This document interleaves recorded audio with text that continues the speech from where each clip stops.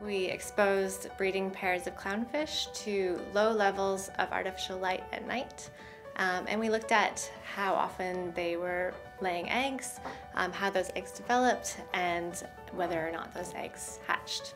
So what we found is when the clownfish eggs were exposed to light at night, they actually didn't hatch at all. So we had 10 pairs of breeding clownfish, and so we exposed 5 of the pairs to the artificial light at night, and 5 of them were in control treatments, so they had complete darkness at night. We monitored how frequently the clownfish were spawning and how successful they were at fertilizing those eggs, and then we monitored whether or not those eggs hatched. So we removed the light at the end of the experiment, and we monitored the fish and the eggs for another 2 months after that to see if they've recovered.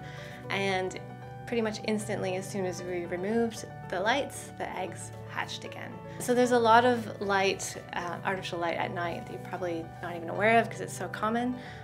Lights on buildings along the coast, lights on piers, lights on boats in the harbors. There's offshore lights on offshore oil rigs. There's bungalows in high-end resorts in tropical islands where they're built over the coral reefs, and there's actually lights shining directly on the reef so that we can see them at night. This study is really important because there's been more and more research looking at artificial light at night and impacts, particularly in the terrestrial environment, but we haven't really looked at how light is impacting organisms, under the water, in the ocean, and even in freshwater environments as well.